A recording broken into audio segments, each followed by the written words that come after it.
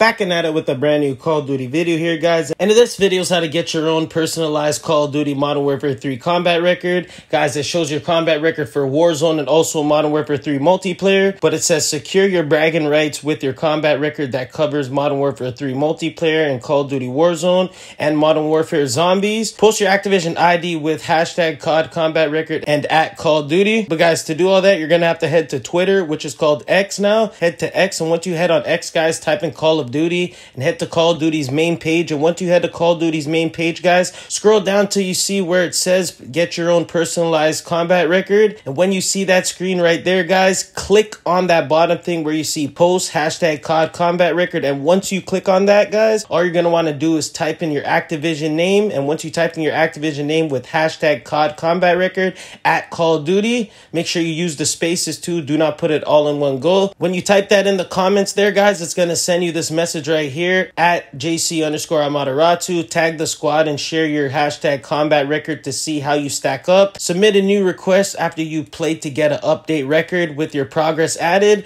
So pretty much, guys, you could check your combat record now and you could head back to the Twitter page on Call of Duty's page. Then you could check your combat record for the further future to see how you're doing, and you can see how your progression is, guys, to see if you got better or not. But this is my personal combat record right here, guys. It sent it out to me. I know my KD's low, but personally, guys, I wasn't aiming for KD or anything. I was just aiming for my Interstellar. As you know, I got Interstellar. Now I'm off to Zombies, guys. And I mostly only do challenges too to get you guys a bunch of content. So I'll be dying a bunch in multiplayer, and I don't really care about deaths like that. But I promise you guys this one thing. When the next season comes out, you'll see that 0.93 at least at a 1.5.